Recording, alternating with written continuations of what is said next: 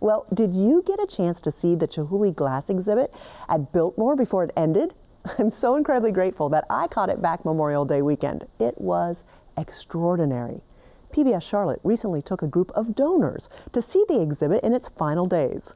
Thanks to producer Russ Hunsinger's One Tank Trip series, we can give you a glimpse of the beauty right now.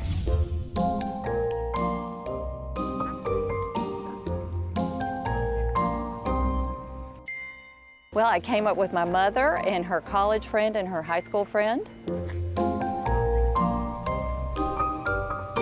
Just fantastic architecture and great works of art.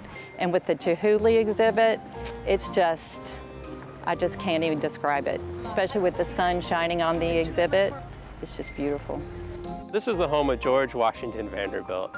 He was from the Vanderbilt family that really got their fortune in shipping and railroads. He came to this area with his mother, the Asheville area, and just fell in love with it. And he started building this house that you can see behind me. It has 250 rooms, 43 bathrooms, 101 bedrooms.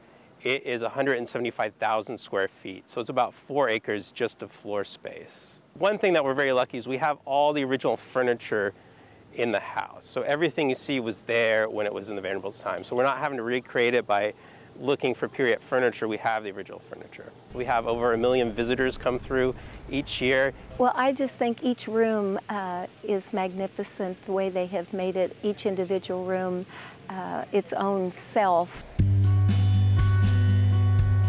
We're so excited and privileged to have the most visited winery in the United States.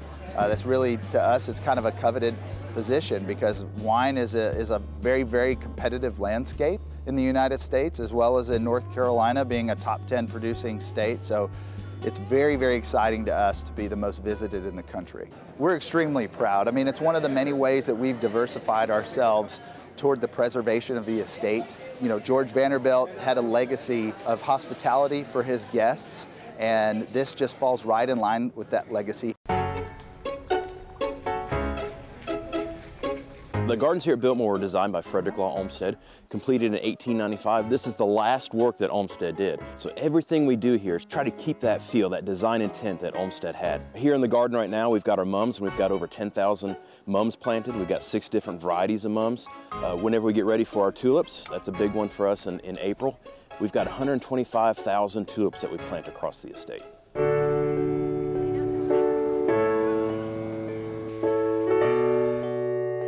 The grounds are beautiful. I didn't realize there was so much to see. I came here years ago and just never really explored it, but this time I got a little bit further in and it's just fascinating. It's worth it. It's just all memorable. The landscape of the mountains in the back. Kansas is very flat. We don't have any mountains, so it's beautiful to look around and see the gorgeous trees. We are pretty flat-landed, and so to see the mountains and the beautiful trees and so much foliage here, it's just beautiful. Keeps me coming back, and I concentrate on one area each time I come and try to do some research, and I'm still amazed how they were able to put it all together. Thanks so much, Russ. The Biltmore is the largest house in the United States, 5 times the size of the White House.